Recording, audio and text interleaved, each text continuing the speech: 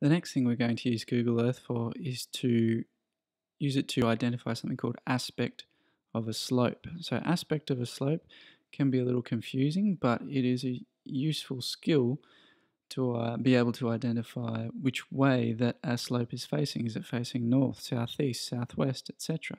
Why might you ask, is this relevant? It's relevant for things such as vegetation patterns.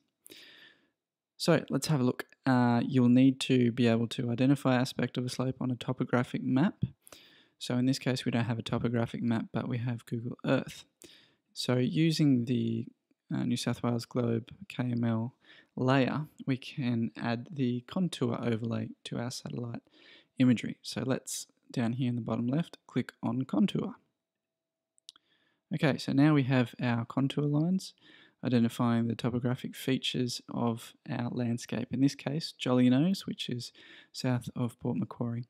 So aspect of a slope. We first of all need to look at the topographical characteristics of this landscape. So we can see that these little circles represent the highest points in that particular area. So let's take this example just here. So it's between 200 and 210 meters.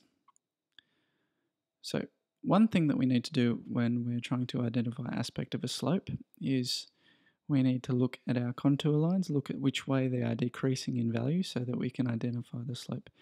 So we can see, so if for example we want to identify the slope of where my cursor is at the moment, we have to look, okay, so they're from about 200 down to around about 80 meters, and that keeps decreasing in value. So one thing we can do to identify aspect of a slope is create or draw a line. So in this case we can add a path. Let's move this box to the side. Let's click at the top. Now with your line, it needs to intersect these contour lines at parallel. So our slope starts to flatten out about here, so let's draw our line there. So let's just press OK. So now we can identify the slope. We've got our line which intersects those contour lines at parallel.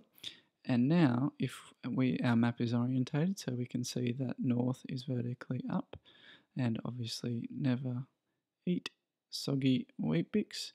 The aspect of our slope, so about here, it has an easterly aspect. Now, another way we can look at aspect is we can use the sunrise sunset feature and show sunlight across the landscape. So when we click that on, we can look at this landscape at 8:58 p.m. at night. So let's slide that back to a different time period. Let's look at the late afternoon. So the sun sets in the west, so our westerly facing slopes with westerly aspects will still have sun on them. Now it's a bit difficult to see that far zoomed out, but we can see these slopes here. Now I said before that this slope identified about here where my cursor is, so this part of the hill, most likely has an easterly aspect.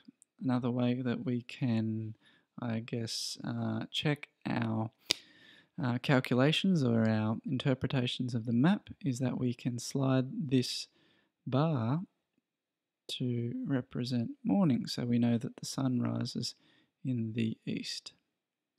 So if we go back to roughly, where are we? Let's go to morning. So sun's rising. Now at 7:04 a.m. our sun should be rising in the east over the ocean. We can see that our slope here, the hill, is obviously well lit, which suggests that it has an easterly aspect. It's getting the morning sun.